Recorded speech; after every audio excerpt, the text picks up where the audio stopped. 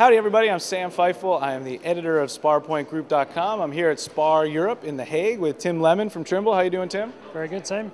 So Tim, first of all, it's just, what do you actually do for Trimble? I know Trimble's a big company. Yep, so I'm marketing director for Trimble's oil, gas and chemical division. Okay. So within that we have two roles. One is to expand out the oil and gas vertical, and the other one is to look after the terrestrial 3D laser scanners. Right, well this is the kind of topic of the moment right here. I've gotten a lot of response back just in terms of page views on the story about the new scanner and the relationship with Faro. But tell me how your customer base is reacting. What's the feedback you've gotten initially? It's been very positive. So we've had a busy time since the introduction at Intergeo, so it was about 3 weeks ago. And then last week we're in Vegas for our Trimble Dimensions conference.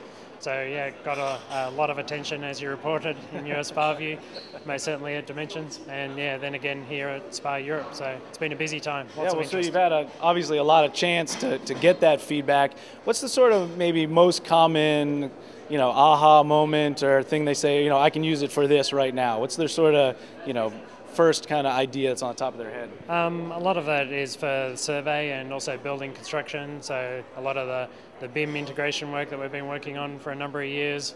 Yeah, this is a very good device to capture a large amount of data for fit into the BIM model.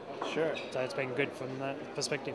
And so just talk a little bit about how, it's not like you guys are brand new to laser scanning. How does it fit into the, the different striations, and, does this mean you're not going to sell the other laser scanners? I'm assuming not. So, what fits for which person?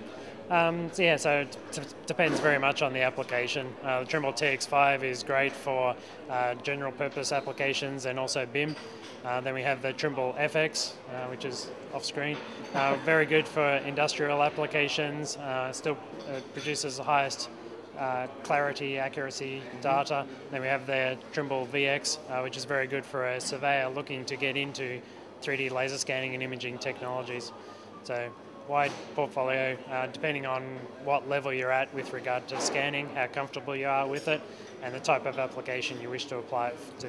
Sure, and that sort of obviously must have played into your thinking here. You want to make sure you've got the full portfolio, you can offer something to, every type of customer. Makes sense. Correct, yeah, we have within Trimble we have a very broad set of customers, and most certainly want to provide them with the best possible solution that we can as a manufacturer. So. Sure. Now, one of the things that's kind of a theme here, this isn't necessarily related to, a product that you make specifically, but obviously you're in oil and gas, and you have those customers out there. This idea of the point cloud as the model, or getting away from modeling a little bit. What kind of role does Trimble play in that? And what are some of your just general ideas or discussions you're having with customers about kind of getting more information attached to that point cloud? Yeah, so within Trimble our history has been through Bitwise, when we acquired Bitwise, I think in 2004, 2005. So in that time frame, it was very much centered around using the point cloud directly as opposed to using the model. But for sure, when we interact with our customers, there's customers that are doing both. Some customers want to use a point cloud directly as the most efficient way.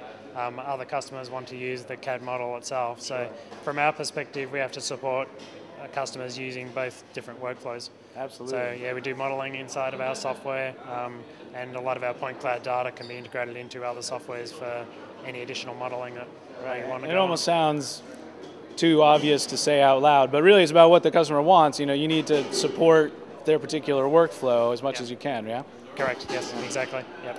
Yeah, well, hopefully we'll see these customers be, one of my things is I think it really empowers the asset owner to, know more about their facility and to, make better decisions about their facility, and, obviously that's a goal of Trimble's. Yep, most certainly. And yeah, our customers, whether they're on the survey or the building construction side, or within oil and gas, capturing that information, having good, accurate information, and using it for projects, yeah, imperative.